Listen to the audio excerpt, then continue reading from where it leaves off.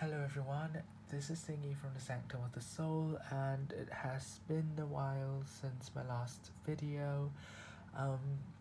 That is because I haven't been able to receive any of my decks due to COVID, but recently I just got this deck from a friend in Singapore who runs a tarot and other spiritual slash new age slash weekend paraphernalia shop online, and basically she gets things at a lower rate than you would get anywhere else due to shipping. So if you are residing in Singapore, hers is a very viable option that you might want to check out. I will include her shop link in the description, so do check it out. She sells at retail prices, but you don't have to pay exorbitant shipping fees that you would incur otherwise. Anyway, moving on. So this is the Threads of Fate Oracle. You will have my tongue's tied. You will remember that I have done a review of this deck. This is the Shadow Edition, and this is the more recent LUMEN edition. So the reason I didn't want to get the original Threads of Fate was because of the white border. I'm not really into borders on my decks, so that wasn't that didn't appeal to me. But this deck has no borders, if it's as promised, so that's why I couldn't resist, because the energy just from the computer screen of looking at the decks is so different. This one is so muted, so mystical, while this one is a more vibrant and joyful color. So I couldn't resist and I had to get this deck. So a good first observation about the decks are that the boxes are almost the same dimension. Material is a bit different, but the dimensions are more or less the same. So this allows for easy storage on your shelves. It is a very nice way to display it. I would have liked to see something like that on the site, so at least that would have been a unifying motif, on your shelf, but it's fine. So one thing I don't like about decks with no words on the side is sometimes there are decks that have similar color schemes, and if you are putting them like facing this way on the shelves, it's very difficult to tell at a glance what each deck is. So I would like to have some words or some way to identify the decks on the spines, if you can call it the spines. The spine. Yeah, it's way too early, so my tongue's still tied. Anyway, so moving on, let's just get to it. This video, I will try to cut it short because the cards are exactly the same. I have rearranged this to the best of my knowledge, according to the guidebook. So if there are cards that aren't where they're supposed to be, then I do apologize in advance. I do like this sticker. It says made in China. You know how some deck, you know the stigma surrounding Chinese products, but I love how this just had a gold sticker stuck onto it, just proudly proclaiming that it's from China. And that's completely fine, because recently some Chinese publishers have been publishing fantastic quality decks. I think the Orion's Tarot was from China, or was it Hong Kong? Well, that one's Hong Kong, sorry. So I don't know which decks are from China, but I think some of the publishers have been really good. Okay, I'm so sorry you have to watch me struggle with shrink wrap again. This is like a recurring theme in every single one of my videos.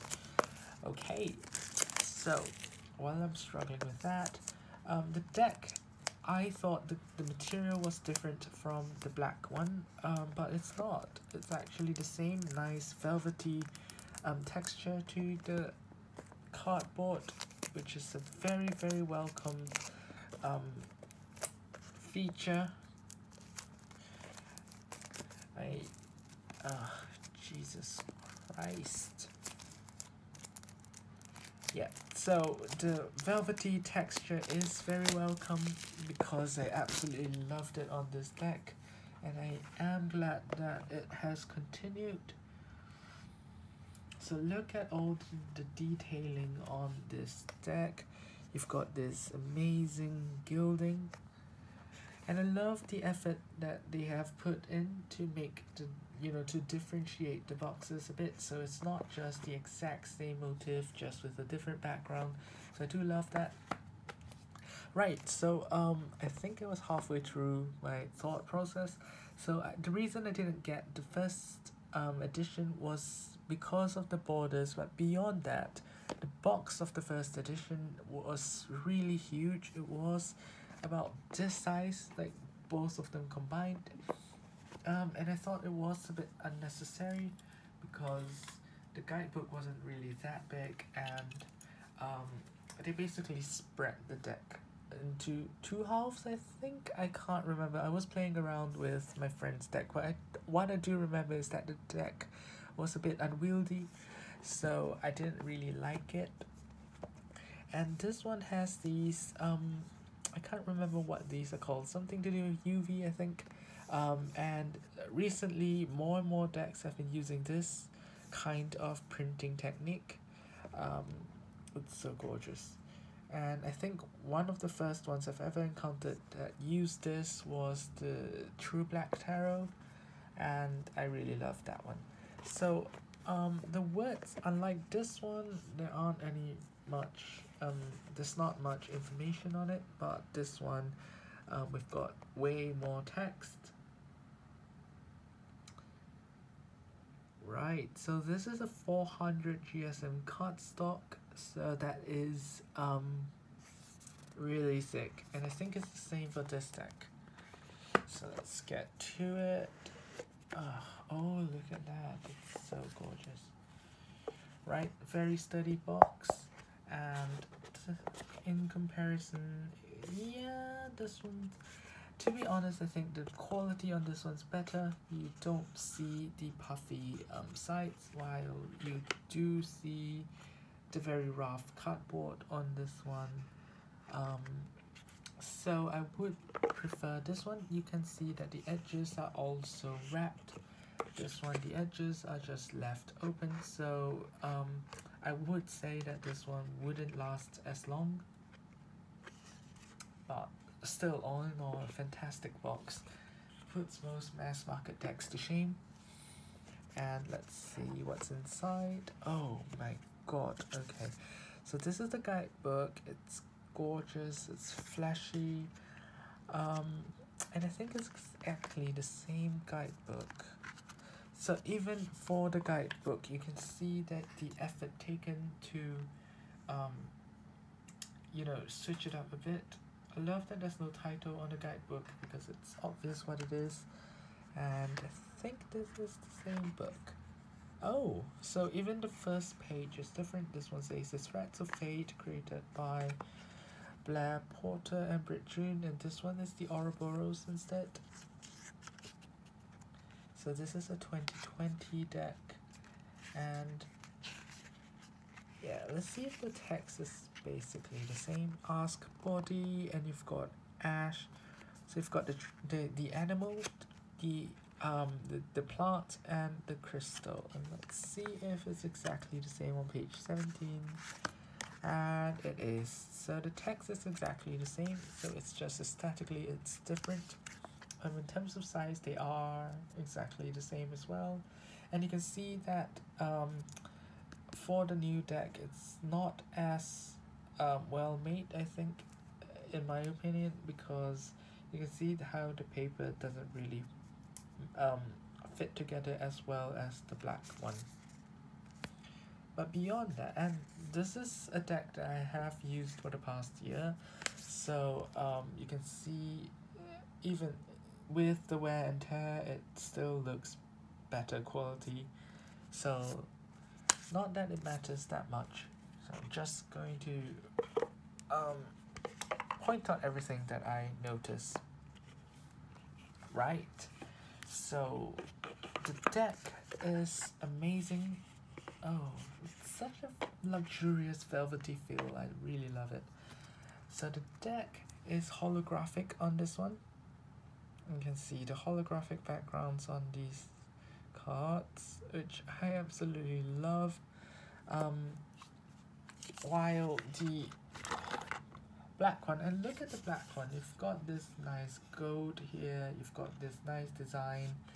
So in terms of effort, I would prefer the black one's packaging, although that hole there is a bit concerning because some of the cards gilding is exposed here, so I'm always terrified that something would scratch it when I'm transporting it. So simple enough to slide this off, no shrink wrap inside, which I absolutely enjoy. Card stock wise, they are, oh, so this deck is slightly thicker than the black one. It could be because I have been handling it, but it also could be because of the thin layer of holographic material. And you can see that the card sizes are basically the same card sizes, and same type of gilding. Yeah, exact same shade, I think. No, yeah, exact same shade of gilding. So I really love the matte gilding on these decks because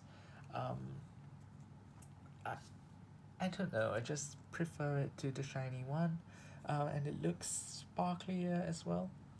But we also have to be thankful that it's because of the high quality of printing that these can last. If this was a mass market deck, I would worry that it will peel off really quickly. But from experience, I have been shuffling these for a while and they still look fine, so I'm not all too concerned about it. And in terms of texture, some bit that kind of missed the gilding process there, nothing big. There's a slight nick here, and yeah, so tiny problems, not really problems, so I don't mind. And look at how bright it is. So this deck does combine the energy of elements, so you can see the elements. So even though this is black, it's not the other rose gold version where there are no background motifs at all. It's just pure black background. So you can see that both of these decks do have a colored background that kind of give away what element they are. So the black one has this additional square border. This one is just, yeah, so the image is bigger as well because they don't have to make space for a border, so the gilding itself is bigger.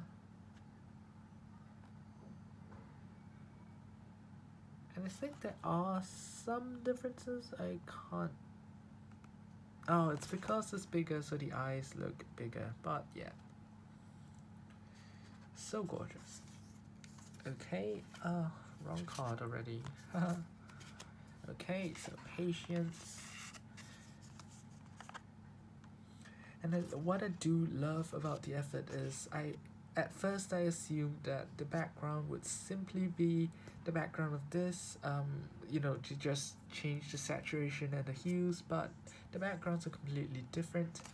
These are all the clouds, while you do see the trees here. So in terms of symbolism of the background, I would prefer this one. You can easily tell that this is earth element, while this one could, you know, it's anything goes. It's clouds, so it could be air, it could be water. I don't really see the earth element from it. It's so shiny. So another big difference is because of the holographic layer, this is a really nice smooth matte, while this one has the luxurious velvety rose petal kind of texture on it. Oh yes, and the back of the cards are very different as well. So this one, the moon here, and you know, the dark energies, it reminds you perfectly of the night, while this one is very much an energy of expansion of the sky, of joy and daytime. So I really love the two decks, even though the images are exactly the same. The energy invoked is different. And we've got withdraw. So what's interesting is, even though it is basically the same image, there's so much effort taken to not be exactly the same. This one has the radiating lines, while this one looks more like a symbol and a mandala even. So that's so different. What I would have liked to see more in this is, I think those are mountains, so that there is a nod to the earth energies, but it's not really that much. Whereas this one, you can just see the trees and you instantly know, yeah, earth element. So if you look at the font, the words are exactly the same size, I believe. So interesting. I love that they took effort to, you know, differentiate some of the cards. Release and... oh, it's sticking. Oh, it's not sticking. Okay. So we've got release. Again, this is a very obvious green, while this one is like a... yeah, like an aura layer, I guess. And I would have to say that because of the lack of contrast on the dark edition, you can't really tell what the symbols are unless you flash it in the lights like that. And even so, you kind of lose focus of the background. While for this one, because of how simple the background is, the images really pop in your face. You can look at that. They are the same shine, but you can see how different the effects are. And it's so obvious that this is a frog in here, but it took me months before I even noticed the frog on this one. So, yeah. Okay. And that's boundaries.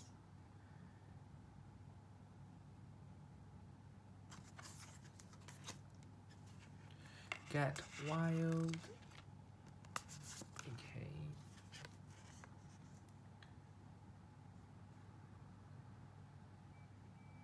Oh, and the trees make a comeback here. So you do see the trees here this time.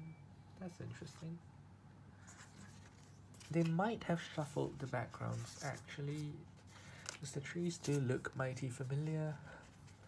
I think it might have been on one of the previous cards, so they have the same background and they shuffled it, I think. Yeah, there we go. So this is essentially the same background, just used on different cards. I don't really mind, because that's clever. It switches things up, but it is a recycled background after all. But again, I really have no issue with that. Nature.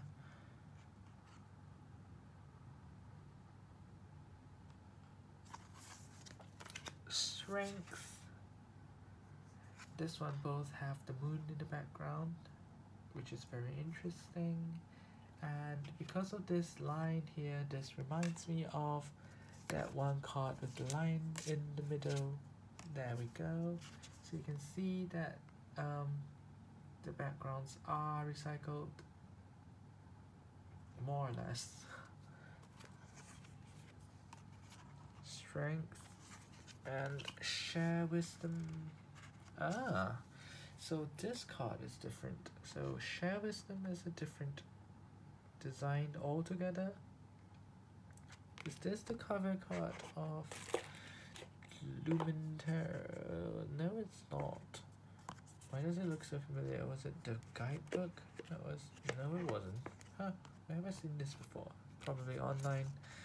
And I have to say that in terms of sturdiness, this one's cards are sturdier, perhaps because of the holographic layer on it, than this one's. And these do feel a bit more hardy because this one feels like rose petals and you can feel the paper, while this one feels more like plastic. So I feel like this one has more sturdiness, but whether or not that lasts will remain to be seen. So basically, the design in the center is the same, but they just changed it up a bit. But this is an interesting. I'm so glad I got this now, because even like there are some cards that are different, and that makes me very happy. Next, higher perspective, basically the same. So if there's the same from now on, I'll just speed through it because I don't want to take up too much time as well. And I think what needed to be said has been said. So this is going to be like a walk, like a flip through. Shadow. The holograph. Oh my god, look at that. It's so gorgeous. Dare to dream.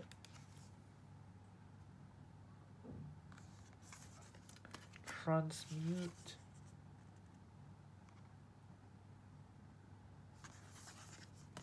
Soulwork. So this is one of the first cards I've ever seen from this deck, and of course the Soulwork card was a lot in the original edition is a lot brighter than this. Gorgeous. And you can see how the gilding has lasted through a year of use. Versatility. Power. Oh, this is such a shiny card. Reclaim. Gorgeous.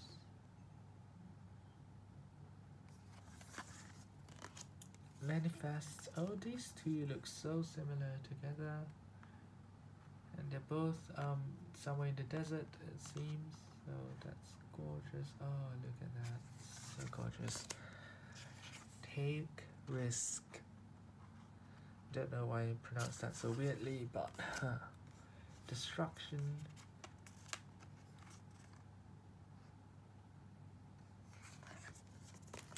Movement. Oh, this is gorgeous.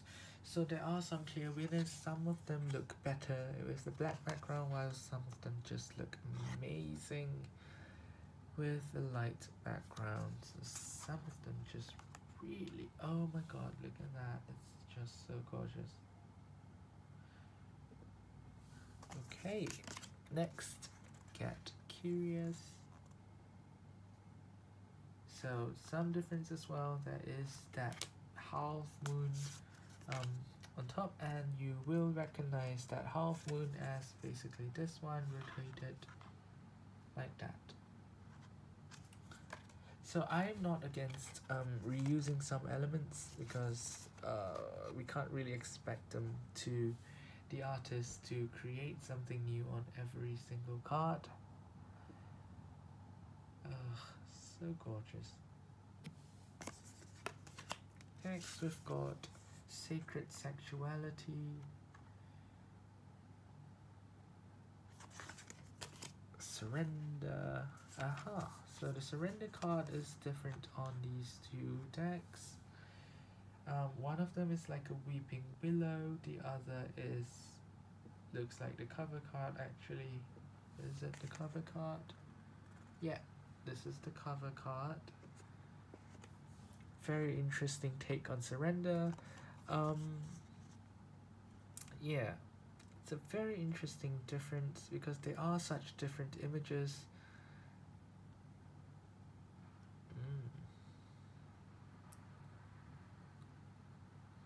What I love about this deck's art is the ability of the artist to speckle these just so perfectly that they just provide that additional bit of detail that really makes all the difference. And this is the play card. This is honestly my least favorite card of the deck, because all of the others are symbols while this one is just two dolphins, so it does feel a bit out of place. I've got self-love. So self-love is different as well. You can see way more detailing in terms of the starburst patterns, but this one does have this halo around it, so they are a bit different.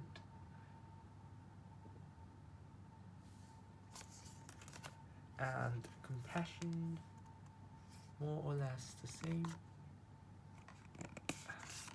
Okay, and we've got connect to heart.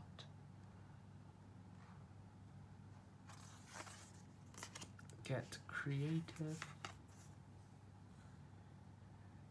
So because of the holographic background, you can't really see the specks of gold. Yeah, you can see how the specks of gold don't really stand out, but for here it just looks amazing. Look at how amazing this mattering is.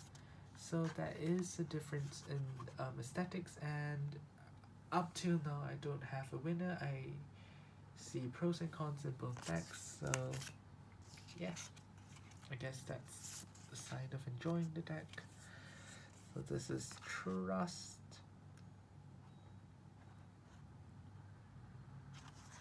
So what I love about this edition is how obvious the elements are. You can see just by flipping through that the elements are shown very clearly, while here if you flip through, the color gradient really isn't that obvious, so you can't really use the backgrounds as to tell the suits, not like the Shadow edition.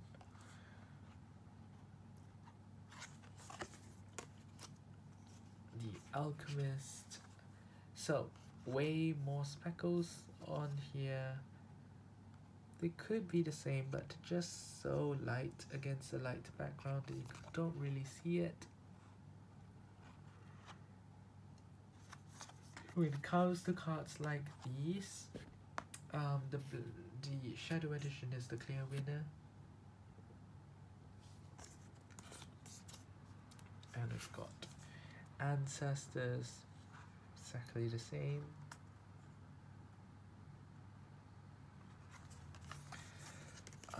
We've got Ascension. So we've got the moon in both cards, and we've got another moon up there.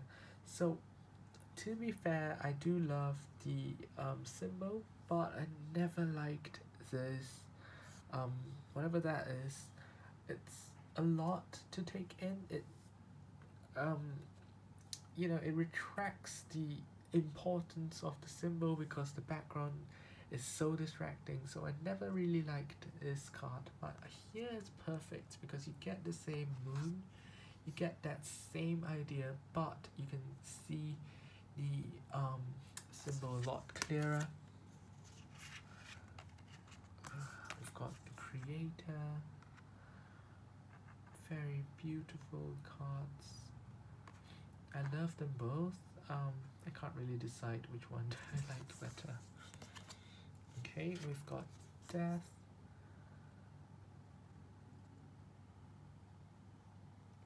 And this card is living embodiments that, you know, as long as you can see a rainbow, it doesn't matter what symbol it is, it just looks happy. The Explorer.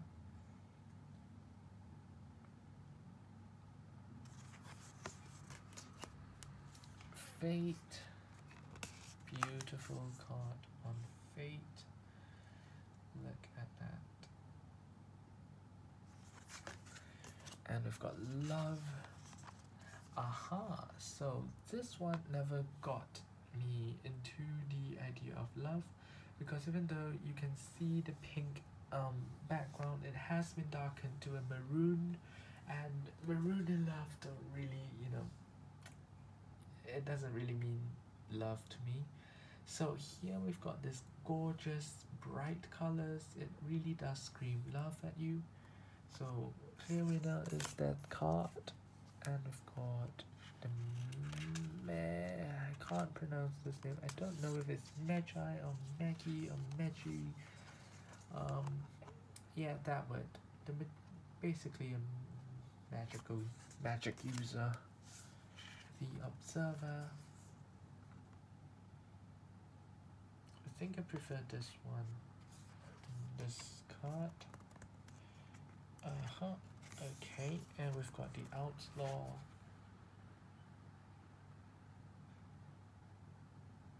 It works, they both work. I can't really decide. And we've got Paradox.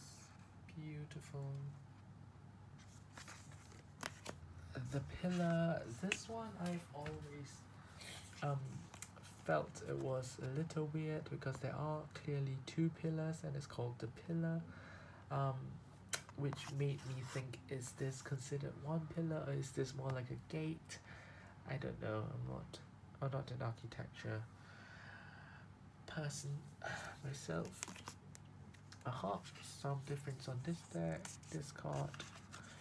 So we've got the Revolutionary here, and I think it's very clever how they decide what to change, because here it's so black that you kind of need the image showing that it's giving off radiance, so it looks brighter on a dark background.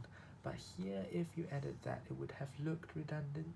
It's more beautiful when it's it's clean, it's to the point, and you don't really need that because it just looks like a bright day. So the torch isn't, the radiance of the torch isn't really that big an issue.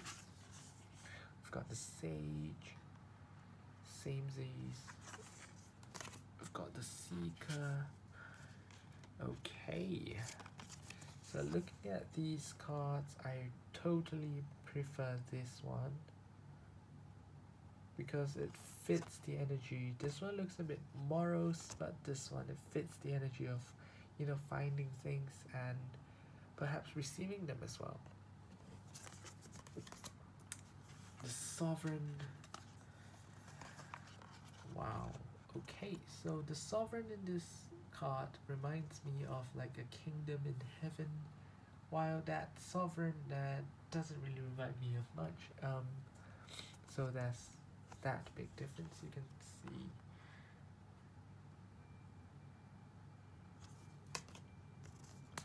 Okay, and we've got the Underworld card, which is the same. Underworld card, I prefer the black one. This one, I don't know what's happening. It doesn't look like the Underworld, even though I think these are stalactites, so it's probably a cave. But I wouldn't necessarily think that at first glance. We've got the Universe, more or less the same. I think this one suits the energy better because you've got the space energies in it. The Void. Cards like the Void, you really do need a darker background to pull it off. This one does not in any way look or feel like the Void. And this is the Warrior. Gorgeous card. Okay, and we've got the Weaver, which is different.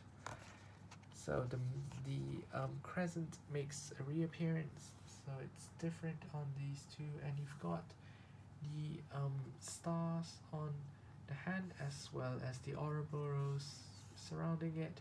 Meanwhile, this one looks like it's weaving threads against the sword.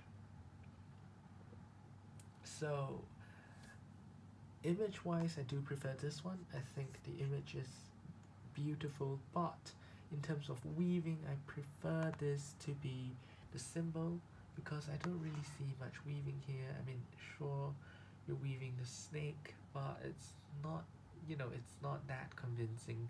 And another thing to note is this is energy coming down from the spear, from the moon down the sword downwards. This one is the energy from you outwards.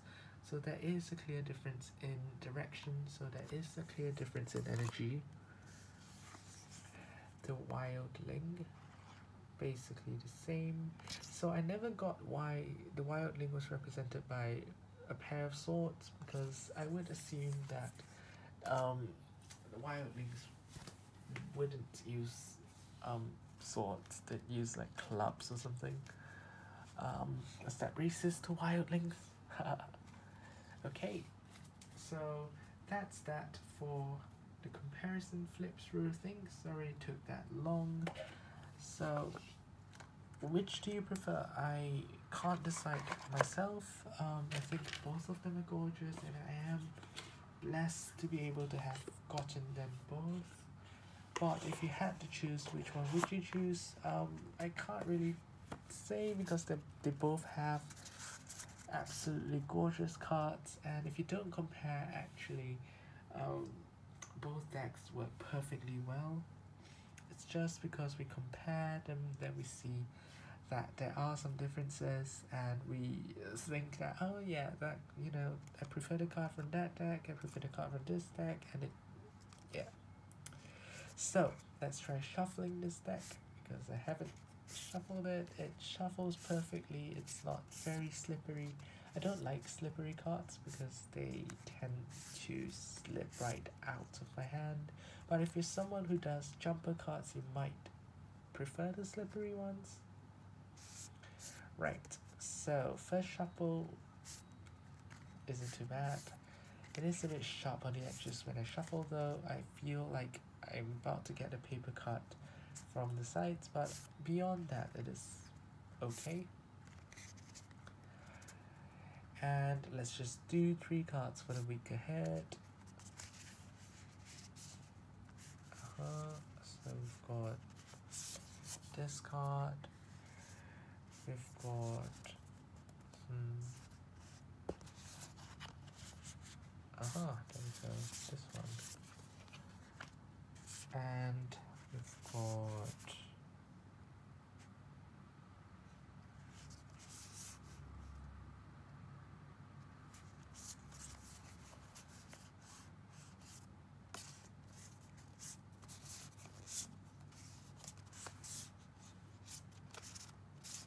this one. Okay. Right, so the week ahead in cards, and that would be the share wisdom card. So what's interesting is I am doing a lot of classes these few weeks, so sharing wisdom is definitely one of them. I am doing an energy course as well as a crystal course, and so it has been crazy packed so far. Connect the heart, so when doing that, always do it from the heart, don't do it too much from the intellect, because that tends to distort energy meanings. And strength, so it's going to probably, because it's so many of them, so I will have the strength to get through it without, I guess, getting drained or tired. So